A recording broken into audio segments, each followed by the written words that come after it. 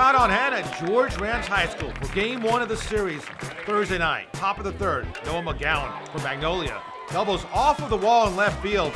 Michael Smith will score 1-0 Bulldogs. Then Mason Shue singles right side. McGowan scores. It's 2-0 Magnolia. Then Jarrell McDade drives him deep to left, and it is gone. A 3-run home run, 5-0 Magnolia.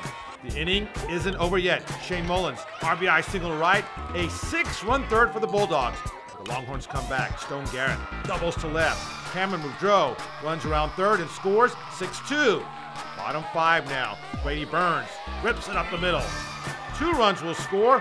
Longhorns within 1, 7-6. Then Alex Shaver, little blooper, and it drops. 2-run score. George Ranch goes on top. 8-7 Longhorns. How about some defense? Top of the 6th, Brady Burns in left with the great diving catch.